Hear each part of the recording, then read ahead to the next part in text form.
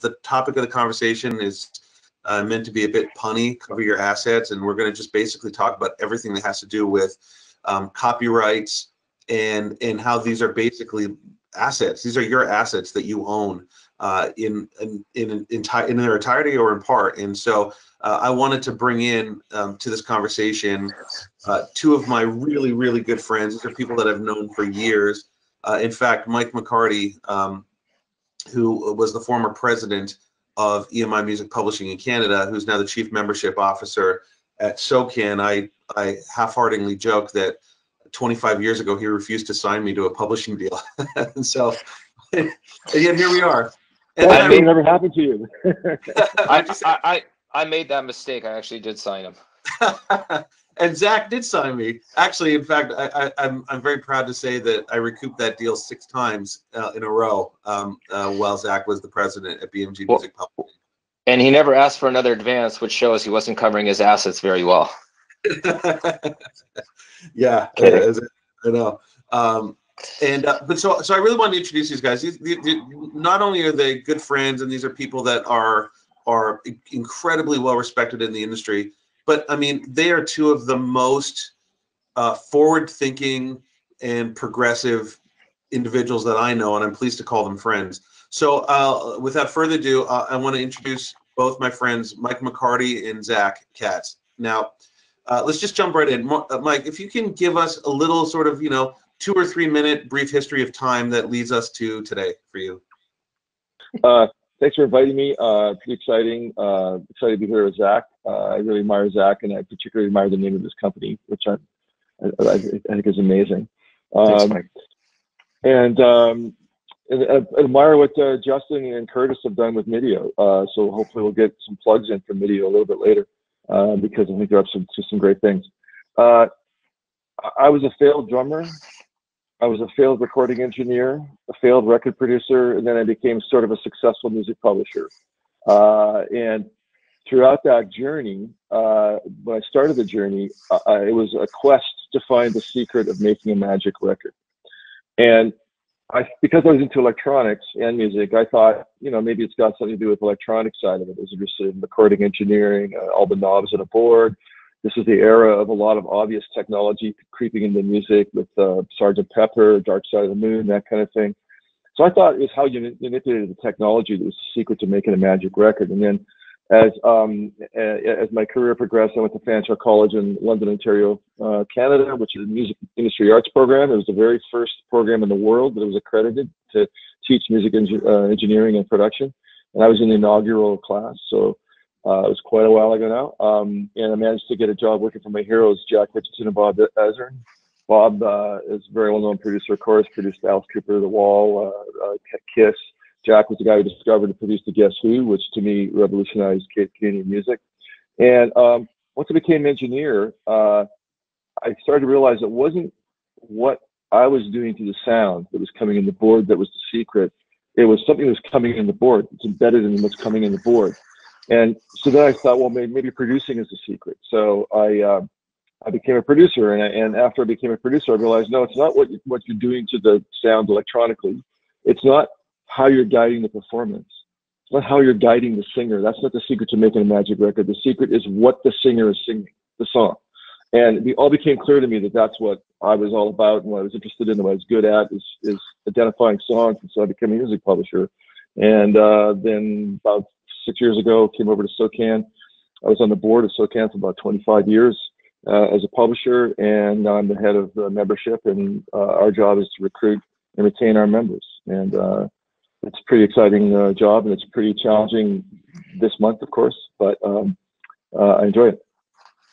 And just to add on to your resume for a moment, what Mike is very quickly grazing over is the fact that during his tenure at EMI, he was, I would actually really say, and I'm not just saying to you, I would say to anybody, he was quite visionary in the fact that he was identifying young, undiscovered, really, talent, and using EMI Music Publishing as a support tool to help launch careers for 3 Days Grace and Sum 41 and a myriad of other incredibly successful Canadian acts on a global level.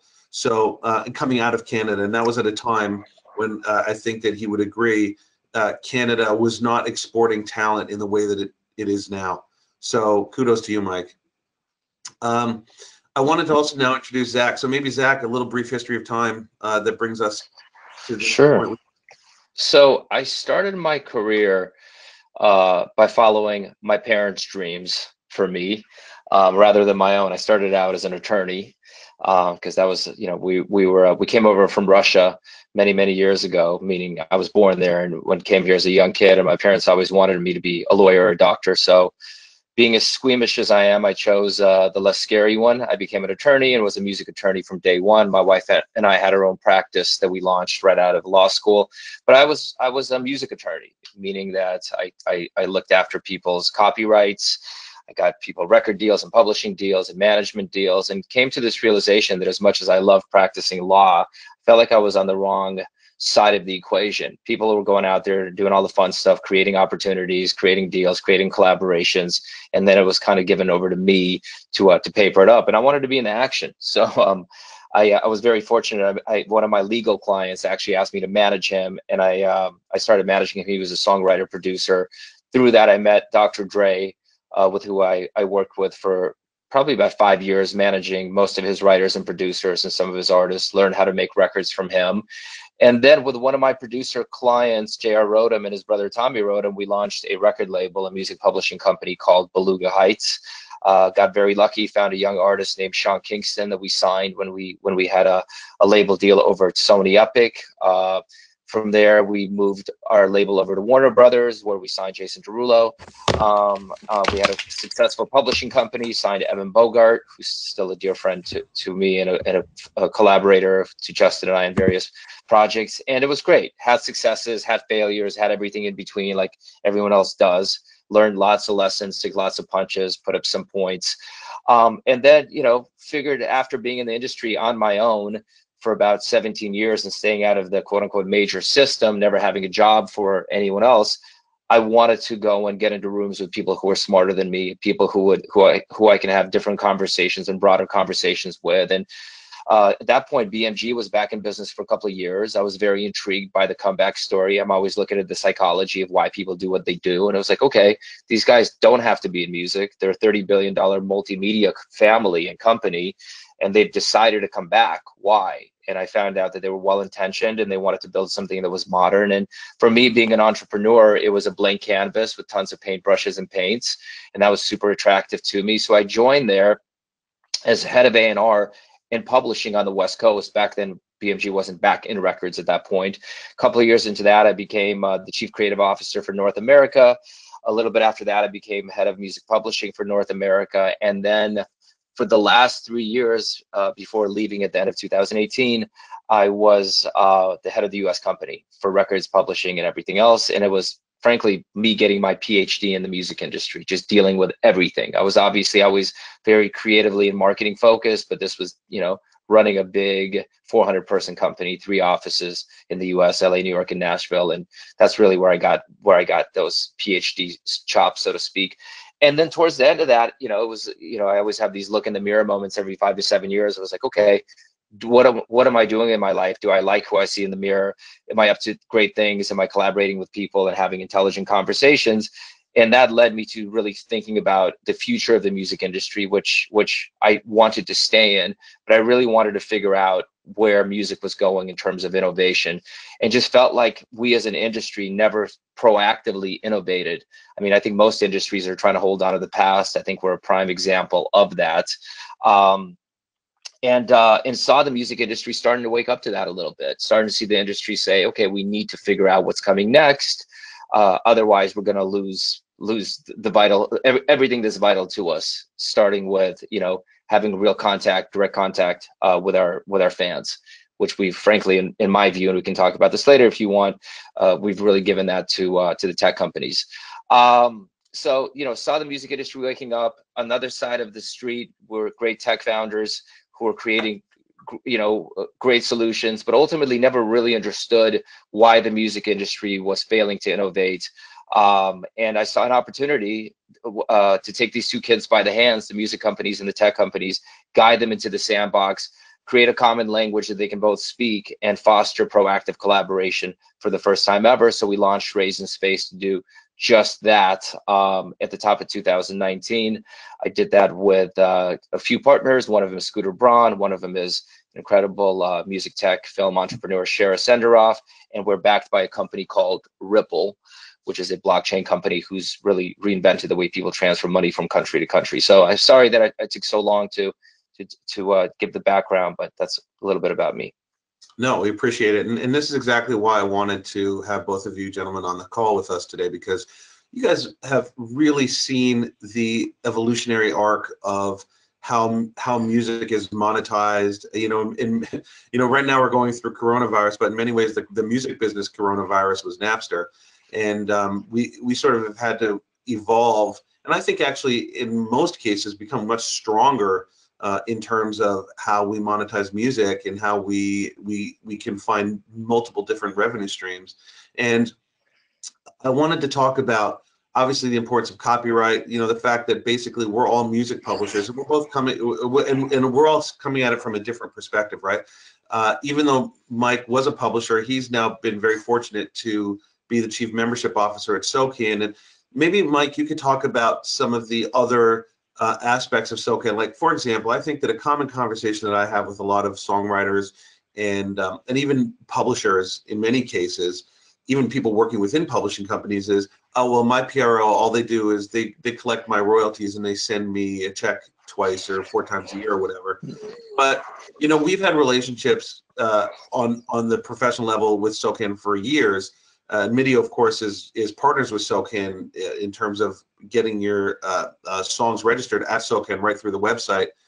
But isn't a PRO more than that? Isn't a performance rights organization just more than just collecting money and sending checks to people? That's a great question. I mean, obviously depends on which PRO you're talking about, but don't forget, I mean, at its core, our number one job is to keep your money straight. And I know you want to talk about what else we can do, but we can't gloss over the importance of that, how difficult it is, and how really it's a Herculean job these days. I mean, everybody's drowning in data. I mean, we're tracking, hundreds and hundreds of millions, if not billions, of performances a day of your music all over the world, through a network of PROs. So it's not a simple job. So Zach, when you were a publisher and you were watching the music business evolve, it wasn't just, well, you sell records and you get music on the radio. Like, what are some revenue streams that you can look at in terms of how you can monetize your assets? Well, look, I think that, and I apologize, I don't know, my camera wasn't on. Not that I'm that much to look at, but I wanted to be here in person, so to speak, with you guys. Look, I think that the pandemic is really exposing the music industry for exactly what it is, right? And frankly, a lot of that is what our limitations are. So in my view, the music industry has, for the past 60 years, has been a 3-lane highway, right? It's, when it comes to what we can offer fans, at least, right? It's buy my music, buy a ticket to my show and watch me perform, or buy my merch, right? And when you have those 3 lanes and you're not innovating and you're not proactively figuring out what lane 4, 5, 6, 7, and 8 are going to be, you're going to be in this position, which is right now, half of our 3-lane highway is shut down. Live is gone, right? Merch, which is largely tied to live, is gone. And everybody's scratching their heads trying to figure out what to do. And frankly, I think that the music industry is being very, as it always is, reactionary. What are we going to do? We have artists sitting around at home. It's like, these are things we should have been figuring out before a pandemic, because it's been that same 3-lane highway forever. We've just been now caught with our pants down, right? And everybody's solution right now is, let's do live streaming. By the way, don't get me wrong, I love live streaming, right? I love the spirit behind giving our fans a gift of music at this extremely challenging times. But the music industry is when it comes to live streaming, nobody's thinking about volume, nobody's thinking about cadence, nobody's thinking about business models, nobody's thinking about creative. And frankly, we're a bunch of airplanes flying in the sky with no air traffic control. Everybody's canceling each other out. I think in a matter of a few weeks, people are going to be tired of live streaming if we don't figure out to put an actionable, sustainable framework around it. So when we talk about new revenue streams, this could have been a new revenue stream, right? Post the pandemic, but we're very, very close to killing it, right? Because when I see my favorite artists 30 times over the next 3 months, am I going to want to pay $150 to go see them thereafter to see them do the exact same thing? I can't tell you yes or no, but I feel like we're not thinking about it or talking about it. So I think that the music industry needs a massive overhaul, and that includes everything from finally looking at our industry with a real sense of ROI and precision. We spend billions of dollars every year signing talent, giving them the money to create music and create visuals. But when it comes to marketing, we're like, I guess we'll try this and try this and try that. There's no ROI. And there's no ROI around marketing spend because first and foremost, we can't even reach our audiences. They're all behind a paywall called Google, Facebook, and Twitter, and we're just renting those over and over and over, right? The other way that we've been exposed for our limitations is, it's that three-lane highway. Why have we not figured out how to meet the demand of the thousands of companies being born, social companies, messaging services, creation tools that all live online that want to use our music? But we have no way to be able to get the music in a fast and equitable way. They have to wait in line for 4 months to be able to get licenses from the majors just to even turn music on in their pipelines. And all of the music companies, we know that those are customers. We know that that's a $5 billion+ revenue line, but we haven't figured out a way to be able to connect with those new businesses and fulfill that demand. Why are we looking at the world of video games with envious eyes, seeing that they're $150 billion business, which frankly is 3+ times more than we are, and we still haven't figured out a new approach to get music into video games in a much more actionable and unique ways?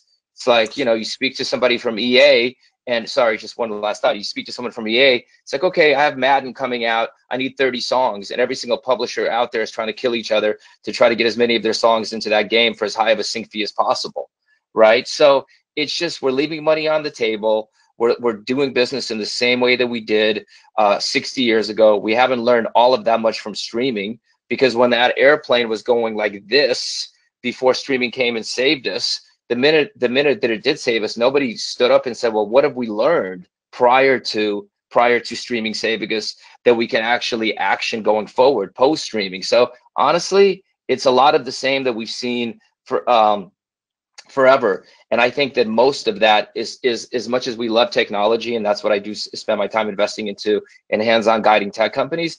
It's not technology that needs to save the music industry. It's the music industry that needs to figure out a new framework for making money, frankly, right? So and for having new incentives that incentivize everyone in the ecosystem to look at innovation, not from a tomorrow point of view, but from a today point of view.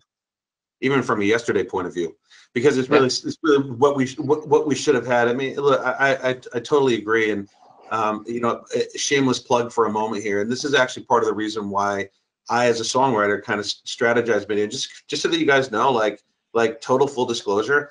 I was showing MDIIO to Mike 3 years ago. I was showing MDIIO to Zach when he was still president at BMG, and they've been really instrumental in guiding, being the wind in our sails, so to speak, in how we are constantly sort of also trying to evolve and how we give you guys a tool. Because I think what's interesting about what Zach just said is, you're talking a lot about it from sort of a label publisher perspective, but it's also really about, these lanes are available to indie artists if you're going to put the effort in, don't you think?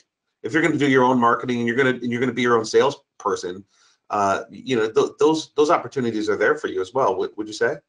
I think that there's never been a better time to steer your own ship and be independent. And there's absolutely tools and companies, including MDIIO, that allow you to become powerful. But I think that it's also an extraordinarily challenging time, just because there's so much clutter to cut through. Right. And I think the reality is I'm scared shitless of New Music Friday. Right. Because and I'll tell you why. Because you have every Friday 50 new songs come out that are supposed to be the best and brightest songs that we have. Right. and people spend tens of thousands of dollars in blood, sweat, and tears creating those songs. And guess what? They live for a week, and the next Friday, here comes 50 new ones, and everybody's forgotten about the 50 from the week before. And obviously, the ones from 2 weeks before are ancient. So it's like it goes back to yes, it's great to be independent, and there's all of these distribution channels, marketing channels, monetization channels that are in your fingertips, but it's also clutter. And I'm seeing a lot of artists, frankly, phone it in. I'm seeing a lot of people copy each other. I'm not seeing a ton of originality. So yeah, we can give artists a framework through which they can thrive, but still, at a time when our attention as consumers is stretched as much as it is, I think artists really need to step up creatively. And the other thing, guys, on that point, I think that artists have to become much, much more responsible for their own education. When you compare artists as citizens of this music industry to other people who live in other industries, I don't think artists are educated enough about their own businesses. And I think it's all of our responsibility, publishers, managers, lawyers, friends, to really create an environment where artists can know where their money comes from, which tools to use. But you can't force artists to do that. Artists have to step up for themselves as well. What is the importance of a publisher in today's day and age? Does somebody need a publisher? At what point should you consider a publisher? Like, what are some of your thoughts on that? So I think that it's crucial to have the right people at your table as far as a team, right? I also think it starts with two things before you can even go to that line of thinking. Number one, what are my ambitions, right? Mm-hmm. And where am I in relation to those ambitions? Where am I in my career path, right? And everybody's completely different. You speak to certain artists or songwriters and producers, if they are not touring the world 100 times over and making $75 million a year as far as they're concerned and have hits on the radio every 2 seconds, they're a failure. Then you have certain people who are like, hey man, I'm cool having a 9 to 5 as long as I get to come home and do what I love to do, which is to sit in my home studio and create music and get it out, right? So I think first and foremost, it starts with your ambitions, number one. Number two, it all depends on where you are in your career. Let's talk about an ambitious songwriter, producer, artist who wants to ultimately, be a hit-driven creator. I mean, the reality is, when you're beginning and you have creativity and you have ambition, you need as many people in your circle that are going to be able to, number one, beat up your songs and know the difference between your A minuses and your A pluses and push you towards your A pluses. That's first and foremost, right? Number two, until you get to a place where the phone is ringing every 2 seconds and Bruno Mars and Beyonce and Lady Gaga are calling you, you need somebody that's going to run around and actually knock on all of those doors and scream your name from rooftops, right? So when you start, if you're ambitious and you need a full team around your ambition, I think having a publisher is really, really important, to the extent that you can get people to be excited about you, right? In the same way that having the right manager, the right attorney is really, really important. I think when you get to a place where you have figured out what makes you brilliant and what makes you stand out, what makes people want your records, and you may need a little bit less A&R help, right? And at that particular point, people are calling you, and your manager is just vetting phone calls and helping you strategize which ones to put your time and energy into. Then it goes into, in my view, it goes into an admin situation, right? In terms of the transition. So it's just a question of, who am I? What do I want to do? Where am I in that cycle of building my vision for my career? And who needs to be at the table in what capacity? And what am I willing to give up, frankly, because it is an economic conversation at the end of the day to some extent. What am I willing to give up in order to have these people at the table? That's how I would frame the conversation. Right, but that doesn't preclude you from doing a lot of that sort of lifting on your own. I mean, I remember for me, when I was starting and I was, a very ambitious young songwriter, and I had my first sort of quote unquote hit in Canada, I used that little tiny, I don't know what you'd want to call it, flash of light, and kind of leveraged that into what eventually became my first publishing deal, because I knew that that's where I wanted to go. And I think that too, sometimes writers, especially to a certain level, are maybe intimidated by the idea, or even scared of the idea of a publishing deal. And I don't mean scared necessarily in the terms of frightened, but scared in like, the idea of, oh, I'm giving up a piece of my ownership to somebody, you know, and not really understanding the level of which now they can now rise to because of this newfound collaboration, right? So you can give, and I know that plenty of people, and I think MDIIO actually has a really, really good feature that is built in offers in this. You can give writers the tools to be able to walk out of a session and get completely aligned with with themselves, with their collaborators, and with their team on what was created, and with a touch of a button, be able to get registration for it. Right? That, you know, it's the challenge is not that. There's plenty of companies that are doing that and are creating those tools. And again, I'm not just plugging you. I actually think MDIIO has created something that's exceptional in that. But guys, let's be realistic. It's not the limitation is not the technology, it's the behavior. Most artists or songwriters or producers rarely, after having a great session, want to talk business, right? And when they do, if they do, it's days later, not everybody remembers everything, and then you have your lawyers to get involved, which nothing is wrong with that either, but now the lawyers are fighting to duke it out, to get their client the very best splits or whatever it is, and then all of a sudden, one of the writers sends the record over to a friend of theirs that changes a chord or adds a bridge, right? And now we have that level of complexity. I think until writers really start understanding what's at stake, and really understanding that this is the revenue that we're talking about, no technology in the world is going to be able to help us. That's a great point. I mean, that's exactly the point of what we're talking about here, is making sure that business, like writing it is fun, but the business side has to be equally, you have to pay equal attention, if not more, to the business side of it. And I think you make a great point. Yeah, I think the answer is twofold. The business side of the answer is you should register your songs as soon as you write them and as soon as you release them. Because especially as soon as you release them or before you release them, because when you release them, you're probably going to be having some activity somewhere, and you got to get the songs in the system in order to get paid. The creative side of that answer is don't release them until they're great. Everybody probably knows the great comedian Steve Martin, universally considered to be one of the greatest comedians of all time. Well, he actually gives master classes on that website, Masterclass. And if you Google his YouTube trailer for that, it's really interesting. And after about 10 seconds of funny stuff, he looks at the camera, he gets really serious, and he says, you know, when I'm working with my comedy students, the first questions out of their mouth is, how do I get a headshot? Where do I get an agent? And I say to them, shouldn't your first question be, how do you be great? Mm-hmm. So, you know, so I think, you know, to Zach's point earlier, that there's an incredible amount of noise out there.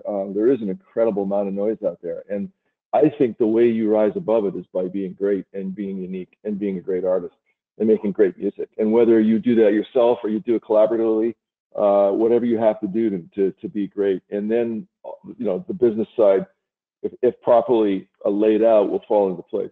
I don't know if that's the answer you wanted.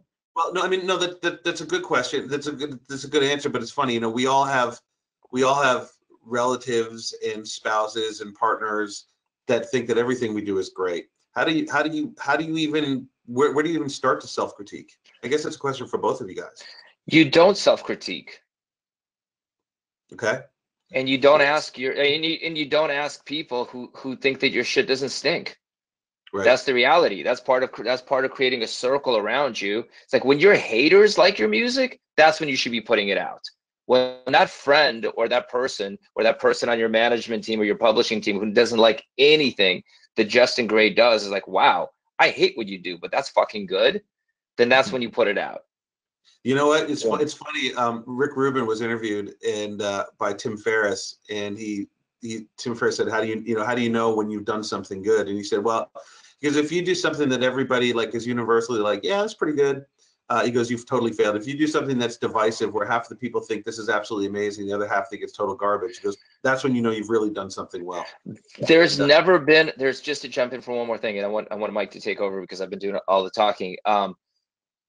There's one thing that I will tell every single creative person that comes into my office. There's never, ever, ever in the history of the music industry been a worse time to be pretty good or just good.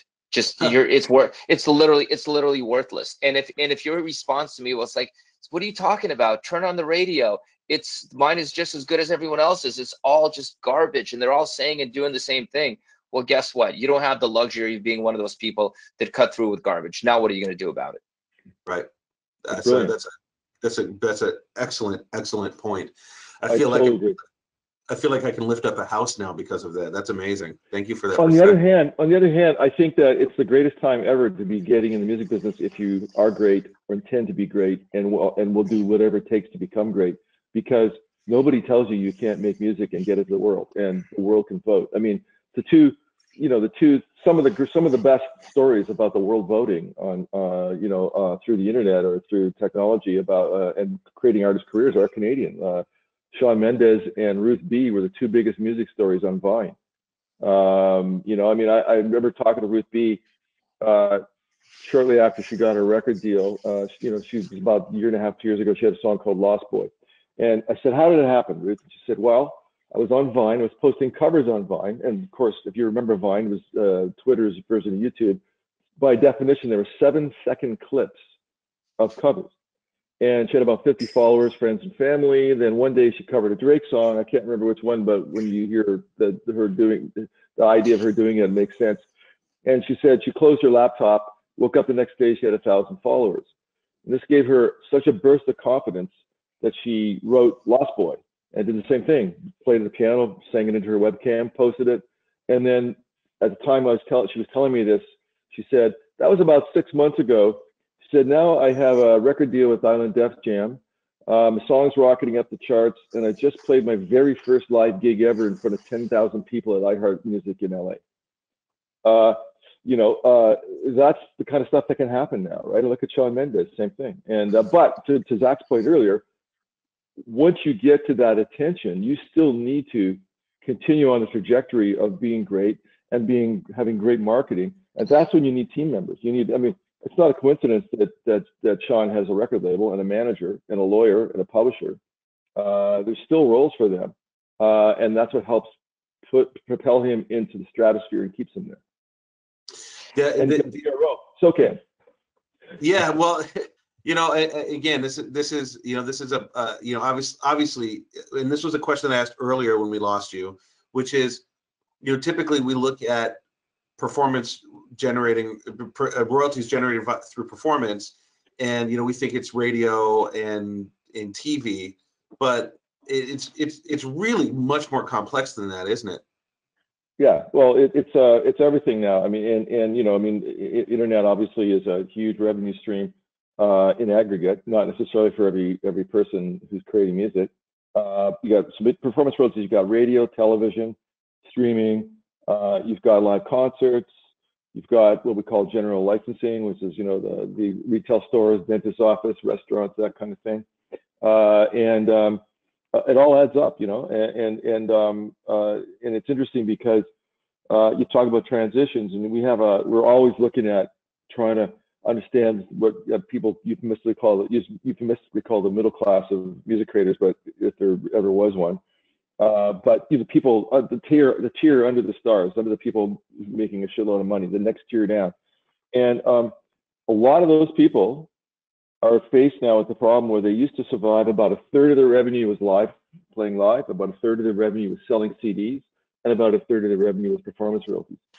And of course, CDs went away, then downloads mostly made up for that, and roughly made the same amount off of downloading an album, having an album downloaded and sold that way. And now that's gone, and so streaming is not making up for it because it's a completely reverse business model. Buying an album is what I call the upfront payment. The customer, your fan, you're crystallizing the lifetime value of that music to that person with an upfront payment, regardless of how often they listen to it or use it or whatever. And that's gone now, right? So those people are the ones that are in under, there's tectonic plates shifting under them. If you're making hits, you're making more money than you ever made before. Right, that's true. That is true. I want, if you can kind of talk to this, I don't think you have to go super deep into this, but if you were to say, what are 3 common mistakes that people are making with respect to their copyrights and their assets, especially from a PRO perspective? Like, what are 3 mistakes you see every day? Well, first of all, the biggest challenge that the royalty world has would be at PROs, be it record label royalties, etc., and is we're all drinking from a polluted data lake. The amount of crappy data, inconsistent data, conflicting data, and wrong data floating around the world and that's associated with your songs and your recordings is unbelievable. And that is the biggest challenge we all have. And that lake is polluted because the incoming streams are polluted. And the number one source of incoming stream pollution is, Justin, you and I write a song, and I think it's called I Love You. You think it's called Love Ya.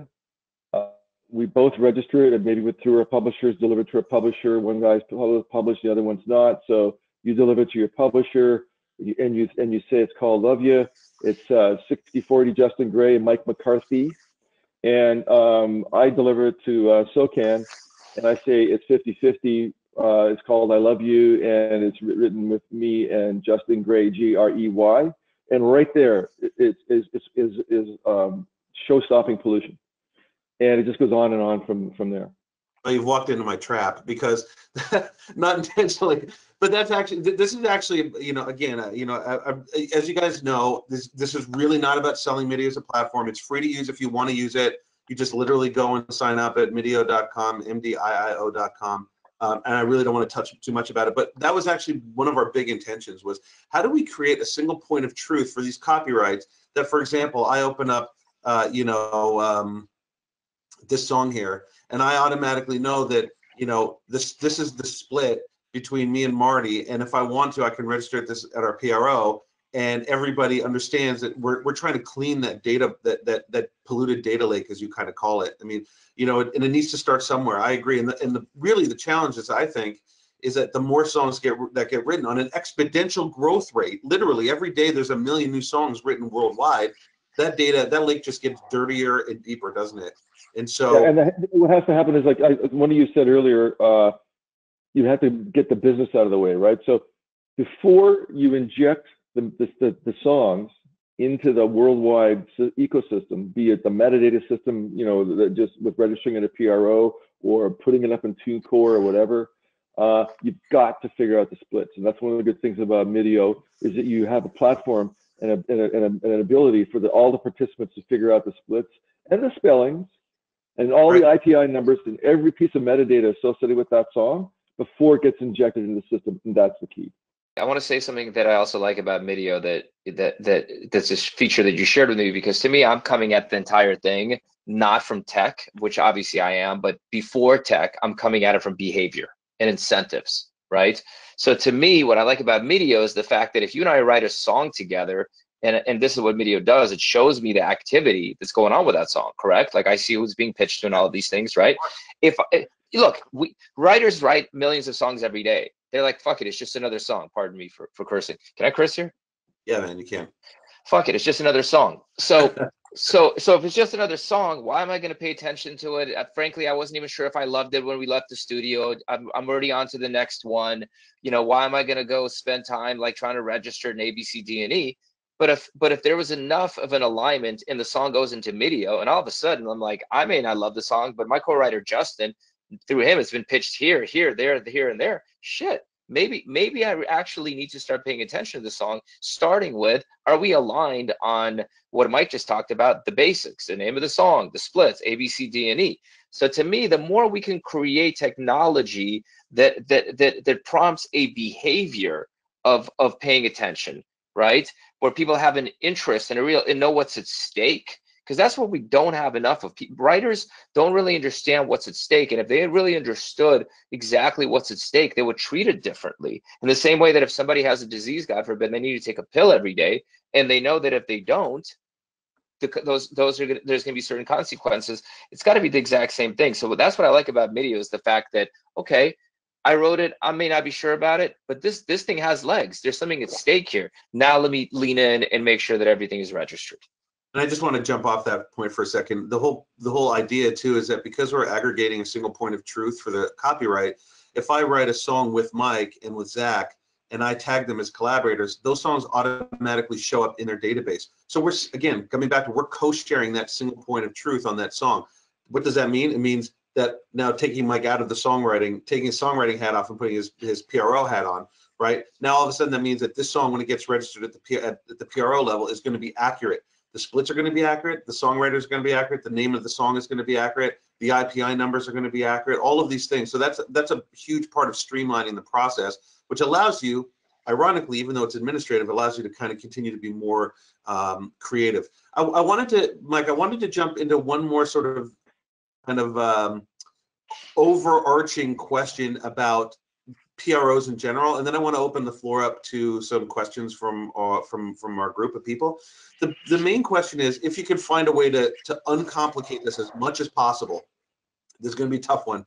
How does the Music Modernization Act affect people on the songwriting level? Great question, and it is hard to simplify it, but basically the Music Modernization Act, I think, if I recall correctly, had three major components to it.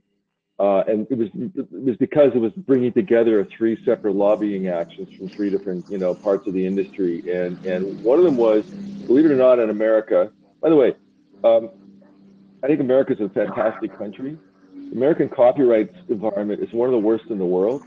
And the only reason why it doesn't get talked about a lot is because it's such a big country and market and rich market that if you have success, you make a lot of money. And everybody forgets how bad some of the elements of it are.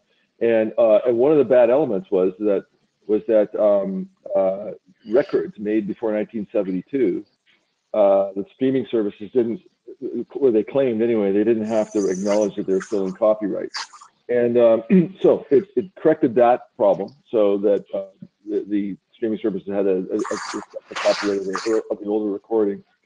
And it also brought into more of a legal standing of, and Zach being a lawyer and ex-lawyer would be able to describe it better, but bringing into more of a legal standing other participants in the recording, like the producers, who historically have often had to rely on the artists paying them at the end of the value chain rather than getting paid directly from the source that's exploiting the music.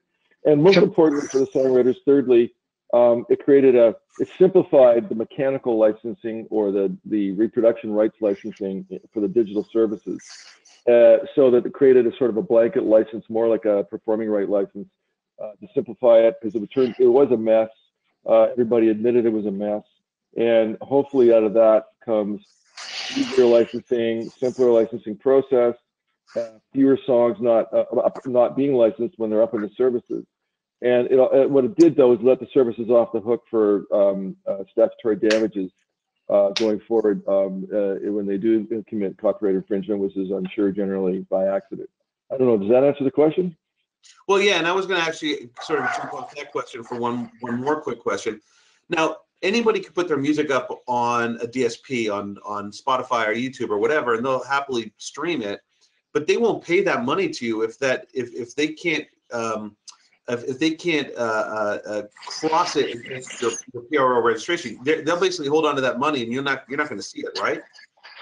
Right. So especially for smaller independent artists, smaller publishing companies and labels, etc. It's really it's supposed to help them, because there's a central place where you can register your songs, and it becomes part of the blanket license system. So that is supposed to be one of the advantages. Right. So again, of course, it's about metadata and good information, and then you can get paid. So the MLC, the Mechanical Licensing Cooperative, I think. Right. You should be like a big shot at a PRO, Mike. You know what you're talking about. Can we? We're gonna open the floor up to Zan. I know Zan has been collecting some questions. Zan, you still there? All right. This one's from Devin. Sorry, hold on. How will PRO revenue, specifically ASCAP, be affected by COVID in the short term, long term? I know, Mike, you probably anticipated that question. I think Mike can't really answer for ASCAP, but maybe you can give SOCAN's perspective on it. Yeah, that's right, exactly right. I can't answer for ASCAP, but I think the way SOCAN works, and I thought this was the way most of the PROs work, and ASCAP's recent announcement was a bit puzzling because it seemed to contradict what I'm saying. But anyway, so very simplistically, how we, and I believe most of us, work is, imagine the incoming license fees from the licensees being radio, television, live and streaming services. Imagine they're coming into a giant bucket of money. And at the bottom of that bucket is a tap. And every quarter, the tap opens, and 1 quarter's worth of the money flows out of the tap, gets matched to all the usage of the songs, and paid to the people who wrote and own those songs. So the bottom layer of money, especially at SOCAN, for instance, is 9 months old. And so after that layer comes out, the next quarter, the layer above that is ready to be paid out, and that layer, you know, is now 9 months old. So simplistically, you know, in our May distribution that's coming up, that distribution was paid for back in September, let's say. So there's about a 9-month delay from when the money comes in to when it goes out. So we are, of course, every PRO in the world, ASCAP, BMI, us, CSAC, GMR, etc., are absolutely anticipating, and you'd be an idiot not to, that our revenue is going to go down. Live has gone to 0. How much does live mean at a overall at PRO? It's somewhere between 10 and 15%, depending on the country. So for the year, that might be down half or 3/4. Streaming seems to be holding its own. Radio and television, historically, whenever there's an economic downturn, there's less advertising. So we all expect that's going to go down, whether it's 5, 10, 15%, 20%, 25. Nobody knows at this point. But that's just going to get reflected on your payment effectively in SOCAN's case, in basically three payments from now. Yeah, 3/4. And as I say, I thought that they all worked that way, so I was surprised by ASCAP's announcement. I don't know if there's other underlying issues that are mixing in there that have caused that announcement. I'm not sure. Appreciate that. Nice. So it's a beautiful thing, because we're going to feel, you know, writers are generally, and publishers are generally going to feel the pain later. Yeah, right. Of course, and of course, you're open for bringing, so you know, for signing up people to SOCAN as well, new members. Is there another question? What's the next question, Zan? This one's from Allison. I'd like to hear everyone's ideas/advocacy around sync licensing for live streams. You know, I'm going to hand this one over to Zach, because they're very involved in a company called Veeps, and I think that this is right in your wheelhouse. I mean, I think that we absolutely need to have some form of compensation around songs being performed in live streams. I mean, it's if, you know, it's, and right now there's 2 views on it. There's obviously today's view, when the industry is in trouble, frankly, and we have artists live streaming, frankly, not who aren't monetizing it, who shouldn't be taxed, so to speak, for doing so, just because they're giving back and everybody's giving back. But at a particular point, when live streaming, and if live streaming continues to become a revenue stream or grows into a revenue stream, there's no question that there needs to be licenses around that. I can't speak to the parameters of those licenses. I can make some guesses, but I think those would be uneducated guesses. You know, people would need to get into a room, and stakeholders would need to have a conversation around it.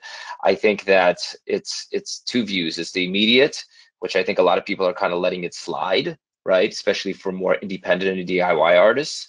And I think it's going to become a real conversation to be had as we look at live streaming as a potential revenue stream going forward. I mean, I think too, if you're monetizing that live stream, there probably needs to be a license. Yeah. But if you're just going live on Instagram, I think that's going to be really hard to track. I mean, I don't know, Mike maybe would have an answer to that, but I think that it's uncertain. Well, you know, first of all, you know, most of these platforms have performing rights licenses. So in theory, there's performing right license in there. But getting the data, I mean, you got the money, you have to know what was performed and when it was performed, et cetera, right? Getting the data has always been a problem from the digital platforms, which is ironic, since they're the most advanced database companies in the world. You'd think that they would be able to provide usage data, and I think it's a combination of foot dragging and slow realization that them being tech companies, that most of them never really understand our business. They don't understand what we need to conduct our business, and they were years behind in developing the ability to spit out usage data. So they're all scrambling to try and come up with those capabilities now. And it's not fair, but it's the way it is. Perhaps by design a bit. Zen, what's the next question? This one's from Kiki. I'd like to know what you think about selling publishing of songs to a boutique sync company. Worth it to have those people repping your songs? You know what, I'm going to jump in on this one, you guys, even though I respect both of your opinions, because I'm a creative and a songwriter, and I know it's not really about me, it's about these guys. But I think that you have to really be aware of when you use the word selling. And I don't mean that in a negative way. I mean, what does it look like? Because there's kind of three different ways that you can approach how you bring in a partner. One is you can do a co-publishing agreement, which says, hey, you know, I'm gonna take a amount of money, but at $1, I'm gonna get paid a $1 advance against my future earnings, and for that, I'm willing to share a percentage of my copyright that I own, and that percentage can range between for 2 years, or it could be in perpetuity, or it could be there's any date range of how long that they would control the revenue stream. Of course, there's also what's called an admin deal, which says, you know, basically I'm leasing you or I'm renting you the rights to collect on my revenue. Usually the advances are lower and the percentage that you share is lower. And then finally, if literally somebody's coming in and saying, well, I'm going to do a work for hire and buy that from you, you have to sort of look at it on a case-by-case basis, because you're still going to be earning your writer's share, although you're going to be effectively selling your publisher share. And just so that everybody understands, even if you don't have a quote-unquote publisher, you are in fact your own publisher. And so I urge you to register a publishing company with your PRO, so that when those earnings come through, and God willing, you become a super duper successful writer and you start bringing in other partners on your copyrights, you can assign them a share of your publisher share, but yet retaining your writing share. In other words, that's the money that SOCAN or any PRO would send to you. Just to really do a super quick answer to that, it really depends on your partner. If they have a long history of being extremely good at licensing your music, then I think it's worth doing. And also, you have to think, is this the best song or best batch of songs I've ever written in my life? And is this the best that I will ever write? And probably the answer is going to be no. So for me, any way that you could take advantage of a strategic partnership and a relationship, and that ultimately pushes your career forward, I think is a positive thing. But unless, of course, you want to do it on your own, and it's a little bit harder work. But just to go back to what Zach had said earlier, if you find the right partners, they can triple, quadruple, 10x your revenue just based on the deal that you've done, even though you're giving up a piece of it. I don't know if you guys want to jump in on that at all, but I think it's all about having, as we talked about earlier, a real sober self-awareness around where you are and what your needs are, what your options are.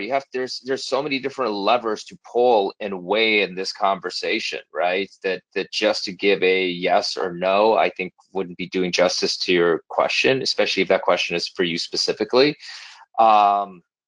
I think you just have to know who you are, and if every single move aligns with what you're trying to build for your career, right? And if I was to give you any kind of categoric advice, would be apply a long-term thinking to your career rather than a short-term thinking. And if you're making short-term moves, those short-term moves have to also align with a long-term thinking. So if you need to sell something now because that's going to buy you, 12 months of rent, so you can actually go and write the next 99 songs, then that may be the move, right? But everything has to go towards and measured against a long-term thinking approach, in my opinion. Great answer. Let's take a few more questions. Zan? Cool. I'm going to actually put these together because they're similar. This is from Felicia and then Richie as well. Felicia says, hello, I'm a songwriter producer and have a catalog of music that I've created over the years. I think I have some gems and want to play songs in film, TV, and commercials. Not trying to make millions, but want to make a living doing what I love. How do I connect with a publisher that can place my songs? And then from Richie, he asks, also, are there red flags to look for that artists usually miss? That's an entire podcast, or I'm sorry, an entire live stream. Well, I'll start with the first one. You know what? When I look back on the evolution of my career and things that I still continue to do to this day, I think networking is a huge aspect, and I think that sometimes it's overlooked. And again, I know that it's about writing amazing songs. I get it. We love that, but also it's really about creating relationships, and then being able to turn around and leverage those relationships if and when the time, you know, sort of presents itself. And so that's a big part of it. And like, if you really wanted to get into film and TV, there's a few ways. We actually cover this on our How to Write Songs for Film and TV live stream that we did a couple weeks ago. But really simple. It's, you know, here's an easy way. Log into IMDb Pro, look at who the music supervisors are, go and find them, and just connect with them. Don't be obnoxious about it. But if you really feel like you have something that's amazing, that you feel like you want to hear, like if you think that you've written absolutely the perfect song for Grey's Anatomy, and you wanted to try and submit that song, and again, be brutally honest with yourself. You know, go reach out, and I'll tell you, go reach out to Chop Shop. They do all the music for it. You know, find somebody there, build that relationship, and I'll tell you what's interesting about music supervisors. A lot of you might think, oh, you know, well, they only want to use whatever, you know, insert whatever biggest star that you know. That's actually not true. Oftentimes, music supervisors are looking to replace certain. Here's a perfect example right here. Here's a project that we had online, looking for a replacement for Fits and the Tantrums hand clap. What's interesting about this is, by the way, this is stuff that we actually have on MDIIO, but I'm using it actually to support your question, which is, here, they're looking, these are the tags that they have, and then they're looking to replace hand clap by Fits and the Tantrums. And by the way, they have a budget of $25,000 to $50,000 for it. So like there, you know, there's an opportunity. Here's a live opportunity. Unfortunately, it's expired on the platform, but you know, keep your eyes open for those sorts of things. And as I said, reach out to music supervisors. They're very eager to find artists that have what's called 100% control over both their master ownership and their publishing ownership. In other words, if you're an artist and you've recorded your record and you own your publishing 100%, you can get paid on both sides of that transaction, meaning they have to pay for the publishing and they have to pay for the right to use the actual recording of the song. So to me, it's digging down and finding those relationships. You can reach out to music supervisors directly. They're not three-headed monsters. They're very eager to find. And in fact, you could talk to almost any music supervisor that you meet. They will acknowledge they love finding, you know, a obscure band from Czechoslovakia that they just gave a check for $100,000 to for a Ford ad. Like they love that sort of thing. This is part of their you know, this is part of their lifeblood. And music supervisors to film and TV function exactly the same way as A&R people to record labels. Build those relationships, create those networks for yourself. And you know, you might only need 2 or 3 music supervisors that believe in you and love you to make you a significant amount of money every year. I hope that answers your question. And the next question was red flags. I mean, you guys want to jump on the red flags question? It's like anything in your life. Use your intuition. If somebody's giving you the creeps, then they're probably a creep. Yeah, and I would say competitively speaking, this might be a bit of a shock for you guys, but you know, a management commission typically ranges from between 15 and 20% of your revenue, of your gross revenue and earnings. So if you're about to get into a publishing, into a management agreement, just sort of like keep your eyes open and you know, and oftentimes like my personal manager, Brad Aarons, we don't even have an agreement. We have a handshake. We trust each other in that way. So, you know, you know, if you're reading that document that you're getting put in front of you and it looks better for them than it does for you, that's, I'd say, probably a pretty big red flag. I think there's also frankly, lots of books that you can use to educate yourself today as well, right? Yeah. Like, of course, you know, education will come from having a team, people who know things, you know, much more extensively than you do. But there's a certain level of self-education that falls, in my view, into the bucket of responsibility that every single creator should have read and studied and understood. So educate yourself. Great point. Great point. I think there's certainly things like these webinars and other ways that you can sort of learn. I think it's huge. Totally right. Let's take a couple more questions, Ann. All right. This is from Jordy. Do I really need to file copyrights or register with PROs before uploading files with MDIIO or otherwise sharing songs? Can I just worry about that stuff later if revenue opportunities come into focus? You can. I think that MDIIO is, or platforms like it, are ways to manage your audio and your copyrights.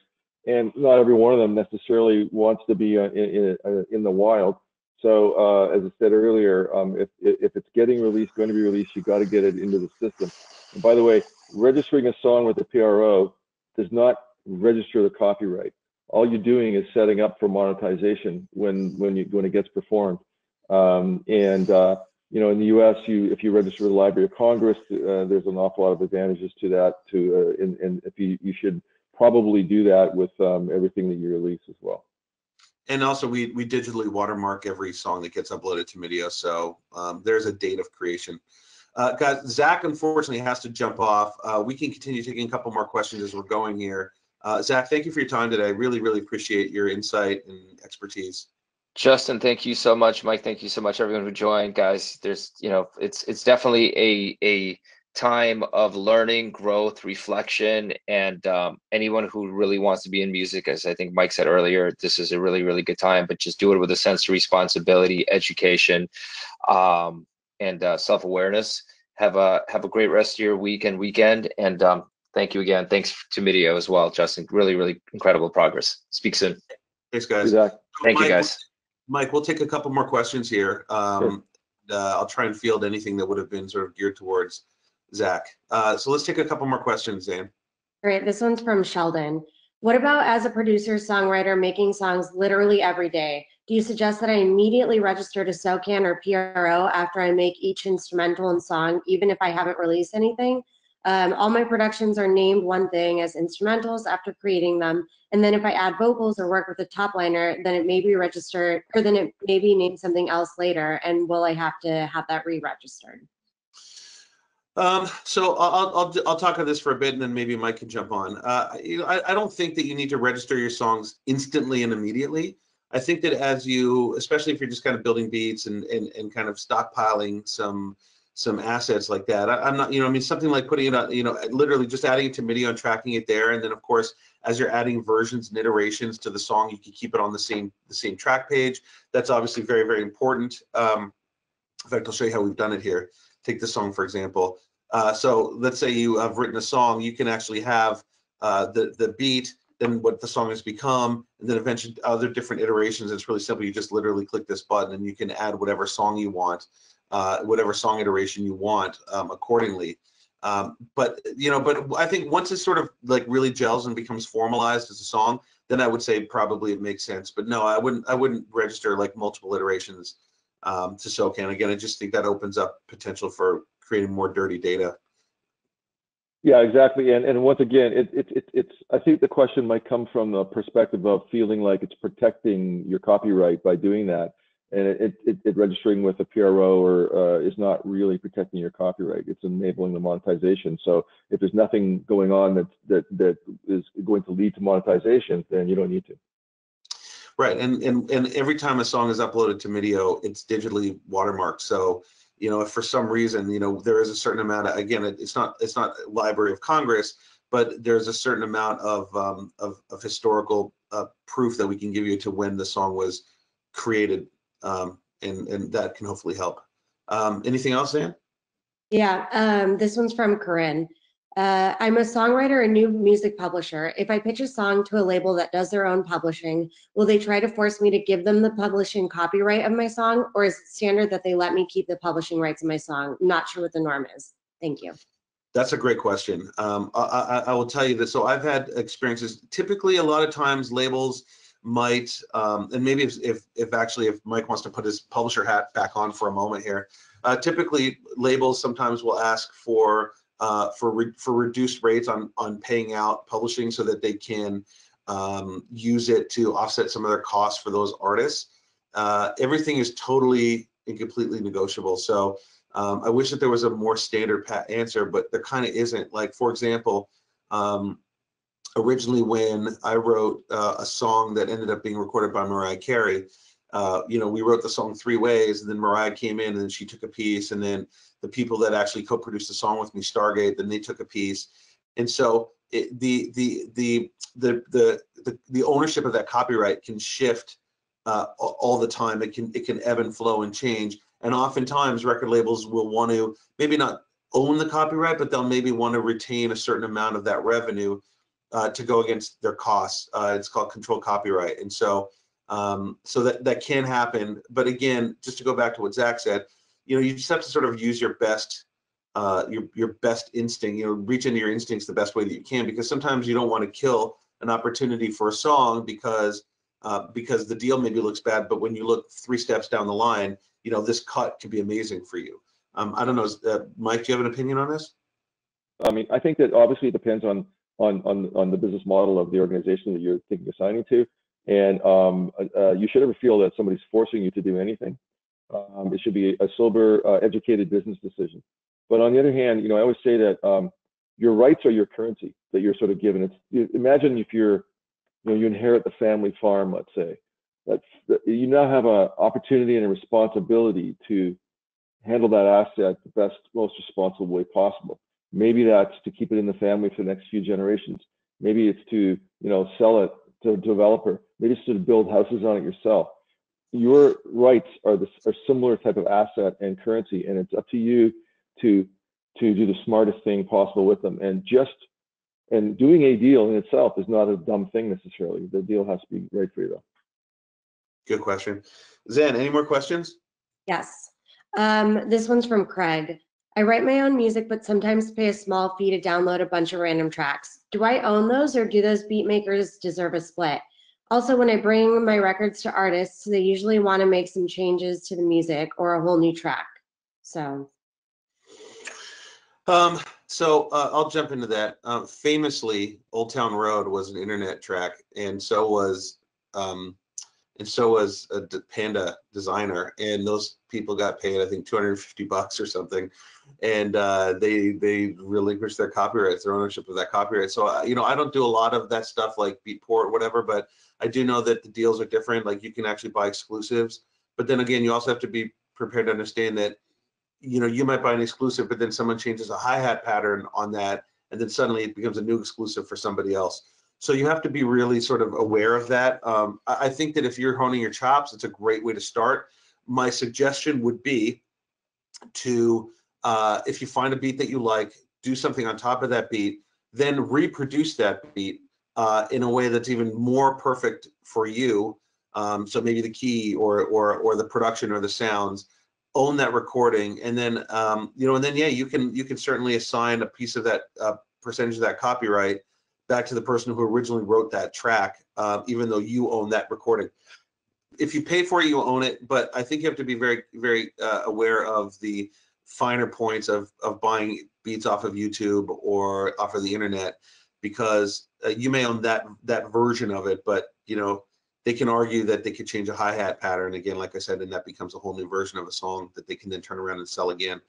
I wouldn't suggest it. If you wanted to use it as a palette to write on and then kind of recreate on top of that, that's probably the way to go. But there was a second half of that question, which was not that. Yeah, he was talking about making changes. So when he brings his records to artists, they usually want some changes to the music or a whole new track. Yeah, I would say be very open to that collaboration. I kind of talked about it. When we wrote the song for this film, Mariah sang it, she wanted to change it. We were, of course, very open to that. I think that's a part of the collaboration is sometimes ego can get in the way and can kind of derail the creative process. It's kind of important to be very open to collaboration, because it is possible. I've come to learn, it took me many years, that other people might have good ideas too. So for me, I think that it's usually in that case, it only makes it better. Any other questions? Because maybe we'll do one more. I know that we'll keep track of the questions. So if there's something that we specifically don't hit, we'll respond in an email. So maybe we'll do one more here, because we're kind of pushing your patience. This is from Sheldon. Dance teachers are using my music that I produce to teach online videos, or teach online in videos. What rights do I have? Oh, you've got every right in the world. If they haven't got a license from you, then they're infringing on your copyright, or if they don't have a license from intermediaries that may represent you, like your PRO, or maybe you're signed up to TuneCore Publishing or something like that. They're infringing if they don't have a license. Okay, so you would be best to reach out to them and communicate with them directly. I mean, I wouldn't be accusatory. I'd be like, hey, just letting you know, you're using my song here, and that's cool. Thank you so much, but we need to sort out the details of that. Yeah, don't be okay. We'll do one more, and then we'll bounce out of here. Give us one more, Zan. Do we have any more? This one's from Reiner. Actro has language and contracts with YouTube. Producers saying the actors get paid 50% of the money used to monetize the channel. Can songwriters get the same? Well, I mean, YouTube does have licenses and pays royalties. The biggest problem with YouTube, I think, is that they play the safe harbor game really, you know, with bare knuckles. And especially with the world that Reiner writes in, which is a lot of it's composing for screen productions. A lot of that stuff gets dumped into, I forget what they call it, general entertainment or something. They don't identify those productions. And that is the biggest problem. And then we and all of our cohorts around the world are working with YouTube to try and get that fixed. Well, it's nice to know that you guys are on it. Let's try and take a couple more. Yeah, this is from Danielle. What's your advice for great songwriters that don't have the funds to put together a team? Ooh, that's a good question. I mean, the commodity that you have is your assets, your songs, and you can use that to leverage relationships. If somebody really believes in you, and by the way, you know, I listened to your song. It's really good. You know, you have to try and find people that believe in you. It doesn't mean that you have to go out and get Scooter Braun as your manager day one. You know, it means that, you know, you find somebody that can help you now, who believes in you, who can provide, you know, who can help you get up to the next level, and then hopefully you can keep working up the level. I mean, actually, I think Scooter and Bieber is a great example. You know, I mean, Scooter was an ambitious young manager and Justin Bieber was an ambitious young artist, and they really came up and built something incredible together. So, you know, relationships can line up for 6 months or for 6 years or for however. You know, I would say that, and you should definitely tune in next week, because we're going to have a really great webinar about making your music sound better. But I can appreciate that it's an expensive undertaking to get into. What I would say is find producers. You know, by the way, on MDIIO, you can actually post projects, again, really unintentionally, but you can actually create a project and you can see like, hey, I'm an artist looking for a producer. You can enter your project, reach out to the whole community, and find potential collaborators. I mean, we kind of went over that last week. So it's a really cool way to do that. But you don't have to you don't necessarily have to spend money. But again, and if you find a great producer who's not a particularly good songwriter, make a deal. Say, well, I'll let you own half of the master recording, and we make these records. And so when I get paid, you get paid. Those are really great tools that you can use to your advantage, and you'll find people that believe in you for sure. Yeah, and you know, and this is the greatest era of networking ever. I mean, it's networking online, but it's networking. And 90% of the stories that I hear when I talk to up and coming people and people who are broken through to huge success right now, them, you know, DMing somebody online has been a huge part of them connecting with people. And Absolutely. So yeah, and you don't have to spend much money. I mean, Billie Eilish's records are made on about $4,000 worth of gear. Yeah. You know. Yeah, exactly. Good point. It really goes back to the song. Is the song amazing? I know we're starting to get long-winded here, so we'll do one more and then we'll bounce out. Unless we don't even have one more, and then that's fine too. We do. This is from Sheldon. What's your take on putting out consistent but random types of music/songs that are released spontaneously versus with releasing the brand and putting out less but more aligned content? I think you have to be protective of your brand, especially if you're kind of releasing it on your own. I don't think that, you know, we're living in an era right now where people love hip hop and trap as much as they love, you know, pop music and whatever, and EDM or whatever. So, you know, I think that people are very discerning listeners now, and they just like good music. But just be kind of like consistent with your brand. I think somebody, you know, and I know that Mike talks about it a lot, but you know, Drake is somebody that's very, very consistent with his brand. He makes sure that everything he puts out is really good and top notch. In fact, we have something that we're going to share with you guys. Mike has put together a really, really comprehensive strategy here that I really meant to talk to. Our time got caught up here, but we're going to share with you guys because I think there's a lot of incredible information here that you guys can use.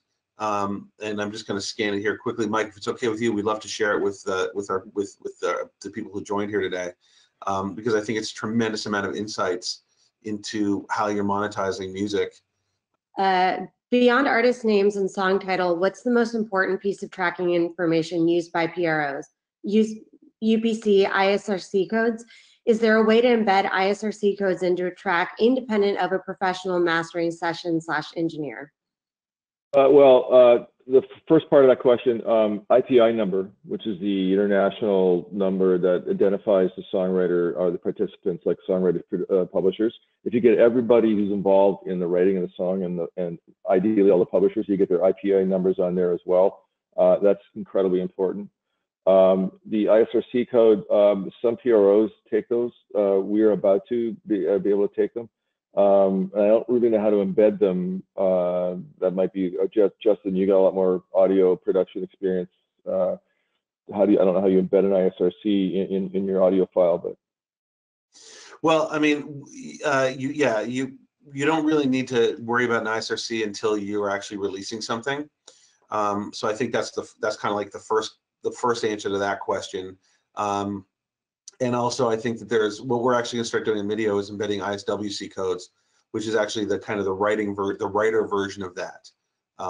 So yeah, that will be something that will be coming down the pipe. I actually just saw a question here that I want to answer really quickly, which is from Candy Papagallo Tandy. I hope I got that right. Why do producers who sell beats only get such a big percentage of an indie artist songwriter song when the indie artist is taking on the full risk and responsibility of taking a project to the finish line?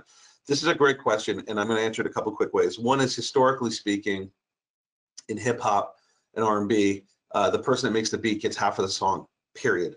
I personally don't subscribe to that. I subscribe to, if 3 people are in the room, we split the song 3 ways or 4 ways or however many ways. It's just sort of traditionally how it works in hip hop and R&B. The beat maker gets half, who's quote unquote the producer, especially if they're not getting paid for the beat. Sometimes if they are getting paid for the beat, you can leverage that deal accordingly and make it. But and to answer your question, if the artist is taking on the full risk and responsibility, yeah, but there's no beat. Otherwise, you wouldn't have anything to be promoting. And you have to also remember, like, if you're lucky enough to become the world's biggest artist based on a beat that you bought, and you're going and touring the world and making millions of dollars, they don't participate in that at all. So they're actually giving you a tool that you can use for your own benefit. So it's really give and take. And usually every deal is up for discussion. I want to continue doing this. Unfortunately, we can't do this all day. I wanted to thank Mike, obviously, who stuck with us here. We really appreciate your time today, sharing all of the benefits and your knowledge of PROs and music publishing and the history of music and how we can take these tools and monetize them. Zach, who is not here, wanted to thank him. It really also tremendously smart people that I'm very blessed to know, and we're very blessed to have as part of our sort of advisor community here within MDIIO. As always, I'll give you my email address. It's jgray, Gray, at MDIIO, MDIIO.com. So thank you guys so much. Reach out at any point. I'll usually do my best to be responsive. Some of you guys have been submitting songs for review. We are getting literally overwhelmed by them. So what we're going to do is we're going to individually review them through MDIIO. So keep logging in to see to get your response through messages. Thanks again so much, everybody. Thanks to Zan. Thanks to Mike. Thanks to Zach. Thanks to Scott, who you may or may not know, but he helped facilitate all of this. And of course to my partner Curtis Cerna, who is fighting the fight with us every day, trying to bring you something for free. So thanks again. Tell all your friends about it and hit us up with any questions. And we'll see you next week. So thank you so much, everybody. Take care. Thank you.